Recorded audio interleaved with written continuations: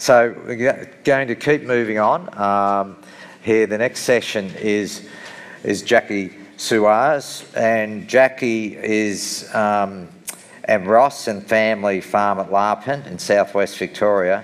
As I said earlier, you always find something out about people you think you know a reasonable amount. So, as Jacqui mentioned, she's not born and bred farmer, having been raised in Wimmera with 4 siblings and a somewhat aspirational public service career from family, which was going to be a trained nurse, which though from there, Jacqui's ultimately spent most of her working life as a CEO for purpose organisation working with people with disabilities and their families.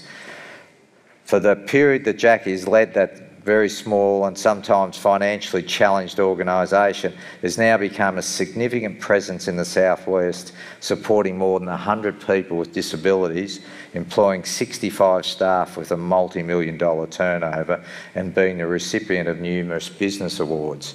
And as you get to know Jacqui, there's not a lot of surprises that that's the outcome. So while that was all happening, Ross and Jacqui established their own enterprise, started as share farmers, expanding their herd and ultimately buying their own farm at Larpent. They have a passion for all things black and white. Jacqui and Ross achieved their Master Breeder Award in 2019, which, congratulations, it's a great award for anyone that's 20 years plus contribution. Since retiring, and the retiring's in brackets, so I'm not sure what that means exactly, Jacqui, but from a more public role, she does keep busy. Deputy Chair of West Vic Dairy, managing DLS's social page, so that probably every now and then has to keep Brian in check a little bit about his efforts on social media. Has now taken up the role as a Director of Holstein Australia and has taken up the position of coordinating Ginfo after being a long-term Ginfo participant. A musician, family historian, a poet, which I found out once again preeminently. Jacqui and Ross, a proud mother and father of 4 children and besotted Mimi of 7 grandchildren. So welcome to the stage, Jacqui.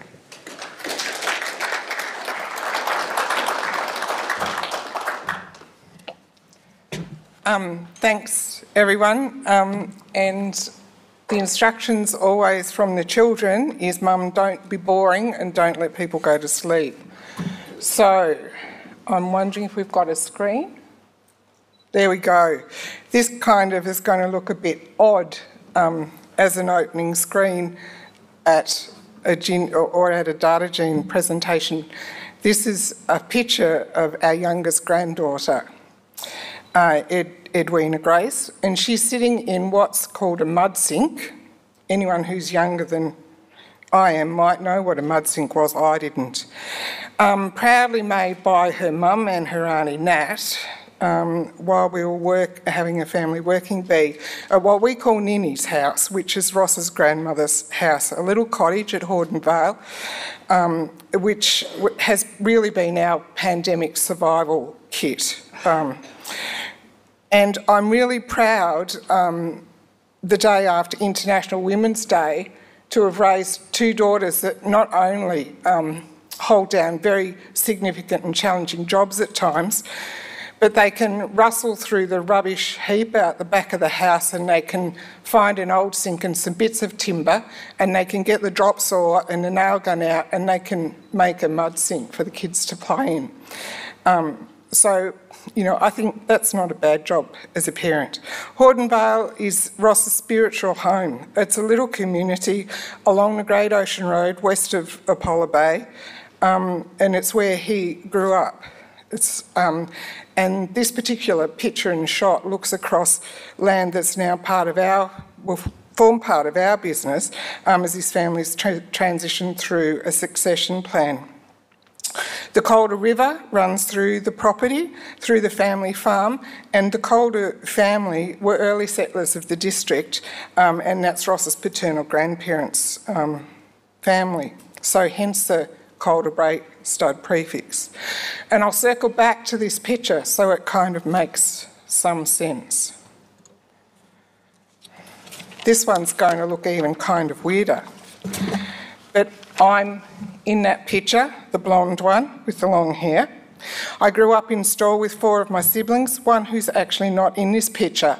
But music was what we did in my family. My dad worked on the Shire, but he was quite a well-known and respected musician, both classical and jazz, and we all learnt and played in the brass band. This is in the 1960s, and women didn't learn brass instruments. It wasn't actually considered appropriate. And the advice my father was given was he was wasting his time teaching us to play brass instruments because we just got married and had children and stopped playing. Surprise, surprise, I'm 62 years old and I still play in our local brass band, and I really enjoy that. But I learnt from my dad, who was a man of extracting and exacting standards, that practice matters and that you have to do things again and again and again until you get it right.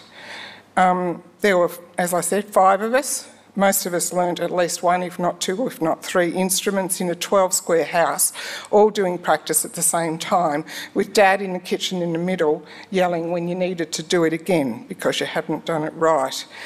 It sounds funny, but that in the back of my mind, it kind of forms part of your psyche, part of the way you operate, part of the way you think, understanding that doing things over and over again and constantly striving to improve actually matters for the rest of your life.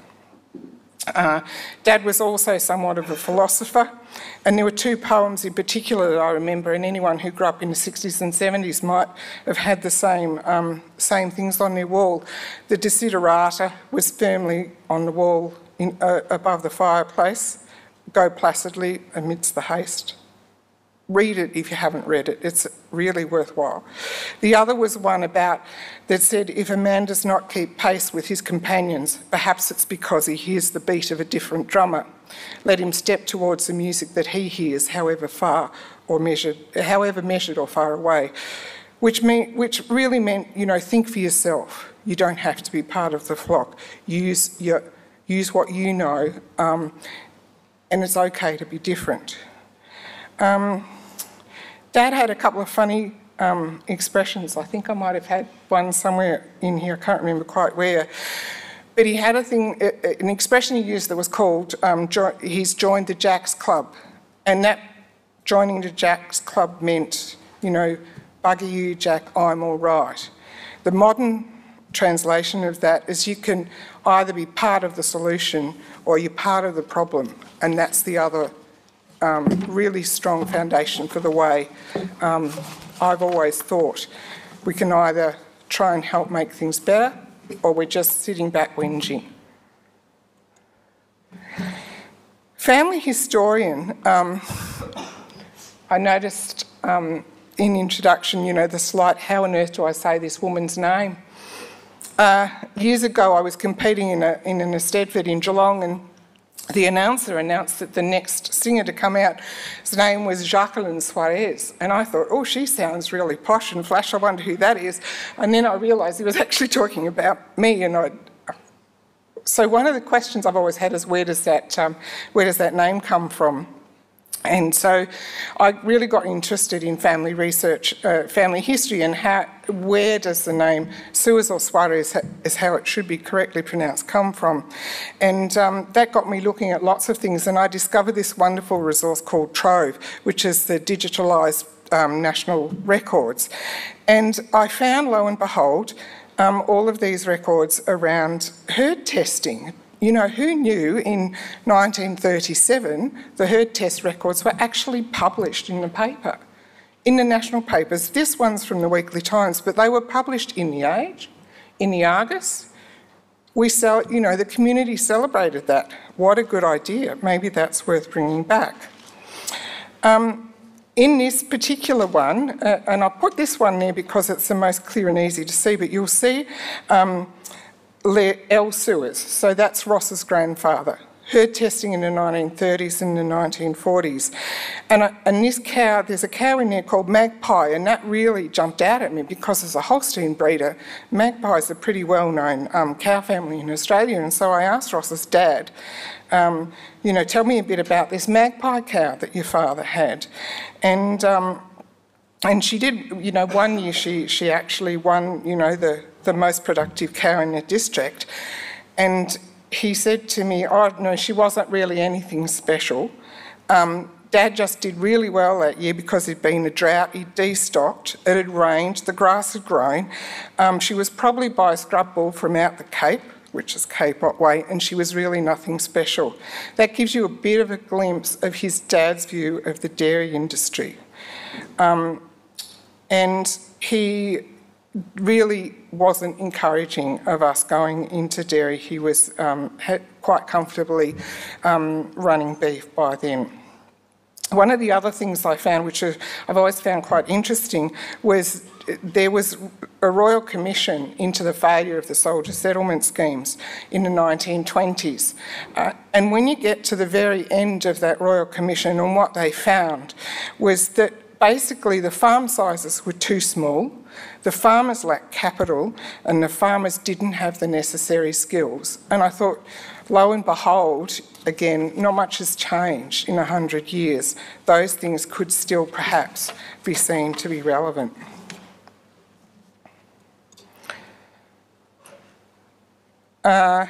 Ross's parents owned 3 farms, 3 dairy farms down at Hordern Vale. They collectively milked over 300 cows, and that supported 5 families. The collapse of dairying in the early 70s, and several people have alluded to that today, saw the conversion of 2 of those farms to beef, and there didn't really seem to be an opportunity for us to dairy at Hordern Vale. We also had a daughter with some significant health issues and support needs that would not be able to be met living in such an isolated place. So we moved and we started out as very low-level share farmers, eventually leased a farm, we built our herd, and then ultimately bought a farm at Larpent, just southwest of Colac. And we always herd tested. When I think about it, we never thought that you didn't herd test, we just thought that's what everybody did because it seemed so logical, so common sense. When we first started out, we went to a sale in Gippsland with a very good friend. There'd been a really bad drought in Gippsland, and we ended up coming home with 15 registered Holstein heifers that were a really good buy. And when we told Ross's dad about these heifers, because we had to, because it was going to be in the Weekly Times, so it's best to tell your parents first. His reaction was, buying stud cows is the quickest way I know to go broke. So again, not a lot of encouragement there. This photo is one Brooke Somerville took at our youngest daughter's wedding. She got married at home on the farm, and it's a beautiful photo of Ross and some of his dairy farmer mates looking over the fence at the cows in the front paddock. A week after that, Ross was in hospital having surgery for a serious illness.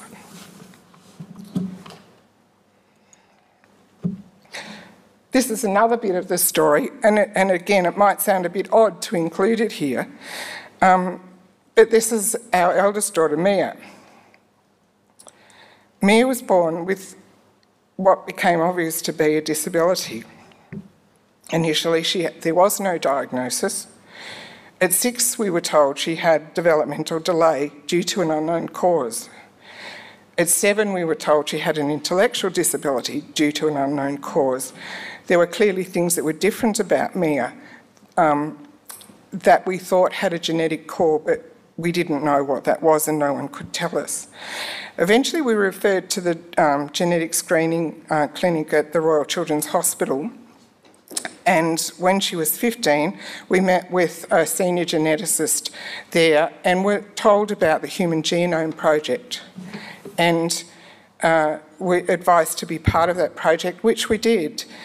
But we were still told it was like trying to find a needle in a haystack, and that we would probably never know what had caused her condition. But we persisted. Over the years, we continued to visit and keep in touch with the geneticist and the people at the Royal Children's Hospital. And lo and behold, when she was 35, only 6 years ago, we got a diagnosis of monosomy 1p36.3 deletion syndrome.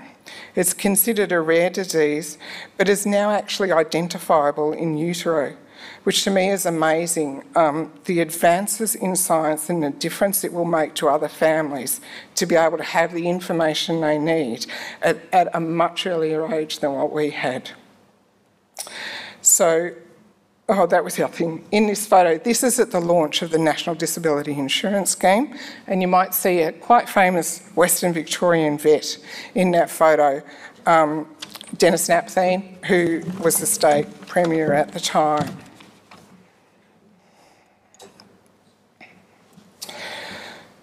I just wanted to share a few of the key learnings that I found over my 26 years as a CEO in a for-purpose organisation, or what some people call a not-for-profit. And I think they're really relevant to dairy farmers and all businesses.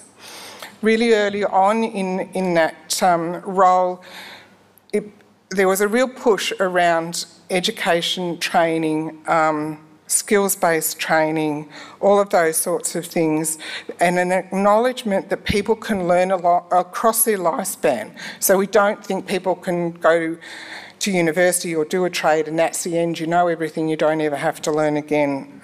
So our focus was very clearly on encouraging staff to attend whatever training they could, to participate in courses through their registered training organisation, all of those sorts of things.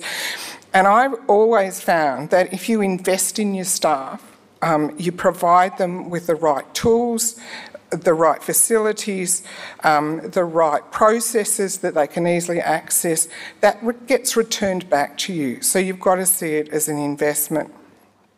We ultimately had very low staff turnover, really low work cover in that particular industry. Work cover is a huge issue and cost. Really low sick leave. We had a focus on continuous quality improvement. So organisations are assessed, evaluated, all of those sorts of things. So we were doing that long before they started doing that in the dairy industry. So that was very helpful for me. But it also creates a mindset around always trying to do better. You know, yes, set your benchmark, get to that, what's next, what's next. So that was my mindset. In the transition to the new National Disability Insurance Scheme, the way we were funded changed. So we used to be funded in advance, deliver a service, then acquit for that service back. And sometimes you might have had to send money back to the department, but usually you didn't. To a new system where you delivered a service, a month later you put your invoice in and you got paid. So a bit more like being a dairy farmer, really. But for some organisations, they actually didn't have the reserves to be able to carry that. So it was really important to actually understand what your costs were, what your cost drivers were. And we worked with a fellow called Tim Flowers, who's an accountant out of Tasmania, and did some really terrific work around really analysing our business and what was it that was actually costing us money. So there were some areas of the business, the way that they were going to be funded actually weren't viable. And so you had to make a decision and say, actually, I'm not going to do that because we're not going to be able to cover our costs. Again, you know, look at the dairy industry. And the other thing was around evidence-based practice, and shifting the focus or the basis for decision making from traditional intuitive unsystemic experiences to ones that are firmly grounded in scientific research and data. Again, what we've been talking about here. So what I discovered when we did all of our evaluations, that staff retention was a really key driver of profit. And in the dairy industry, that's a problem, where we're looking at short-term people who are not in the business for the long haul, and understanding the cost of constantly replacing, constantly training, and what that's doing to your business.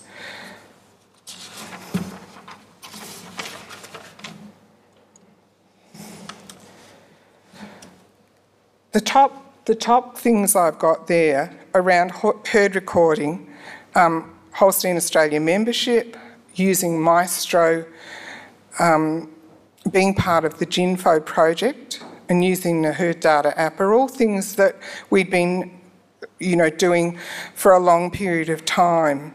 And then the bottom ones are kind of newer things that I put on the list in terms of what data do we use and how do we use it. We've always believed, and will continue to believe, that there's a premium available in the marketplace for registered herd recorded dairy cattle, and the evidence supports this, and we've had a number of speakers talk about that today. But I still think that all these tools only work if you've got someone capable and interested enough on the farm to manage that data, and I know for some people that's now becoming an issue. And also that the role and the value of doing that is actually recognised. It's often seen as, there's often a comment of mum sitting on the computer again without an understanding of how that's driving and supporting the business. If we go down to, we're part of Ginfo, part of the using her data app, all of those things. And then I've drawn a bit of a line on my notes here to MYOB and a little bit of a note to myself that's about when I retired from my job at Coda. And I remember my quality manager saying, "I'm so excited for you, Jacqui. I'm so pleased that you're going home to the farm. This will be wonderful for you, but I'm really worried about Ross." And I said, "What on earth are you worrying about him for? I'm going home to be more helpful to him." And she said, "That's what I'm worried about, Jacqui." She said, "You've had 65 people to manage and direct and keep in line." And she said, "Now you've got Ross." And I feel sorry for poor Ross. When I got home, I quickly realised that it was, 2017. Things were really difficult. They were difficult on our farm the same as they were on everyone else's. I quickly realised that the financial side of things needs to be managed a whole lot better, and so we changed accountants and we used a web-based MYOB, and that certainly helped. But again, there's no point in having really good financial data if you're not interrogating it and figuring out actually what are we doing that we could be doing differently. I quickly realised that fertility was an issue and that the cows were in charge of the breeding program, not the humans. The reports that I could generate weren't helpful so much because we have a split calving herd, and so you really needed to divide the herd in half. So I was really pleased to see Daniel's presentation before, because that's the sort of thing that we've been looking for. We looked at a multi-pronged approach around doing redevelopment in-calf course with Westvic Dairy, better transition management, and we put in a monitoring system on the cows, which is our Sense Hub system. The results have been remarkable in 2 years' time. We've got now a much tighter calving pattern, even though it's split, and the machinery shed got converted into a calf shed. While Ross was at a sale one day, I gathered some children and said, "I've run out of room in the calf shed. What a problem to have." My frustrations are around really needing to enter data into multiple systems, and if someone could please fix that, that would be really good, all you smart people out there. This is an industry issue and it does require attention. This picture I've put up there, we don't show cows. I don't think our marriage would survive showing cows, but I still like a good cow. We still classify every year. This cow's just a picture I took with the iPhone in her work clothes. She's Calder Bray Ice Fire Dolce. She's excellent 92.4E STP Gold, and she's a descendant of one of the cows that we bought in Gippsland all those years ago that was going to be such a waste of money. I don't think so. So the Ginfo project, I got a phone call from Matt to say, would you be interested in doing this? And I really thought that I was just holding the fort for Laura, just for a little while, so our lovely Laura Calder. but I'm still kind of here.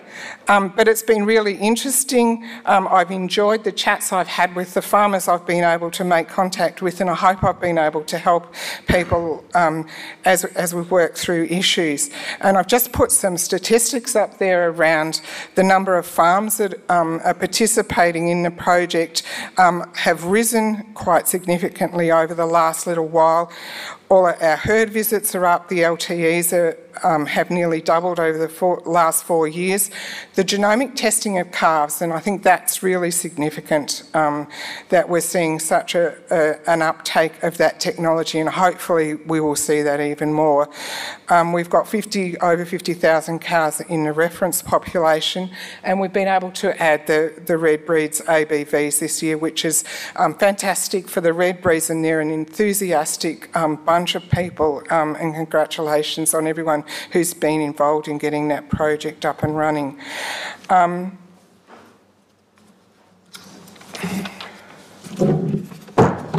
Whoops.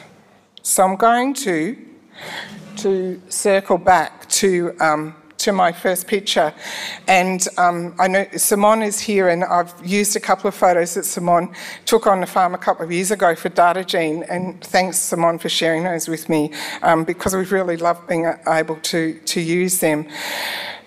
These are 5 of our 7 grandchildren. The 2 townies didn't quite make it. But my point is, it doesn't matter whether it's our children or your children, our grandchildren or your grandchildren.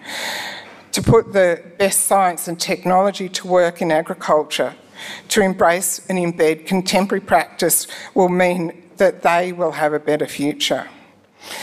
The words of our eldest grandson, the smart one in the middle there, Tyler. We call him Tech Tyler. He's even got T-shirts with Tech Tyler on them. Technology's his gig. He's pretty amazing. If anything doesn't work, Tech Tyler can fix it for me. He's in the car one day with me in my new Subaru, which I was very proud of, and he's checking out all the gadgets and everything, and he looked across at me and he said, "I must admit, Memmy, I thought this car was a bit too high-tech for you, but I'm surprised at how much you can learn." You've got to love him. We are all driven by different aspirations. Mine has always been to make a life rather than a living. Doing our bit towards improving our community and in its many forms has always been the most important thing for me. And I'm going to finish with a bit of a slide here, and I know that Dr. Seuss is not quite PC just at the moment, but I actually love Dr. Seuss. He has got some really important things for us to read and to learn and to understand. So I'll leave that one with you. But 2 things, really key messages, or actually 3, I'm going to dump the 3rd one at the end, is integration of data for farmers is really critical. We need all of these systems to be talking together and not be having to double or triple enter data to get the information that we need. We need it to be simple, concise, easy to access. Don't overcomplicate it for us, please, because we're busy people. And for the farmers, it's really just do something. And I've sat in on enough RDP meetings to see the frustration of people who want to help, people who just don't seem to be able to accept that sometimes you've just got to do something. We've got the information, we've got the knowledge, we've got the help. I think the dairy industry is very blessed with the amount of support that we've got, and we need to use it. My 3rd one and final one is for all you blokes out there, will you please go and have your health checks done? We've all been sitting back in COVID, not doing the things we need to do to look after ourselves, and we're not much good to ourselves or to anyone else if we actually don't look after our own health. So I'll finish there. Thank you.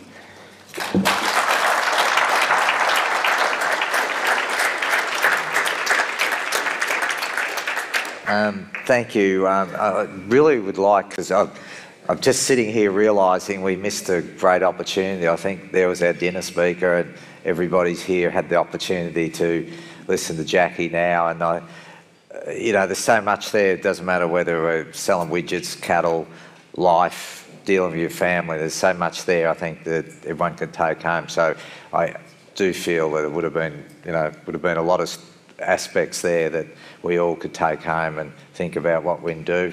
As a male, I'm going to take it on. I've got telehealth on Friday, and do those things. But I would, if there was anyone that had a question, Jacqui would be here. But I just, sometimes we go through all these other aspects and just simple little things that talk about consolidating data. James is up there talking the same thing, and the fact that some of the principles of the business that Jacqui was managing, all you managers in this room need to make sure those are all the principles that you're doing. Doesn't matter what, because it's about the people you deal with. It's about setting, understanding what the business is, understanding financials, and having empathy. And I'd like, make a living, have a life. I think there's all little bits as we head away from this tomorrow afternoon and take. So thank you so much for your talk. It was really hit a note. Thank you.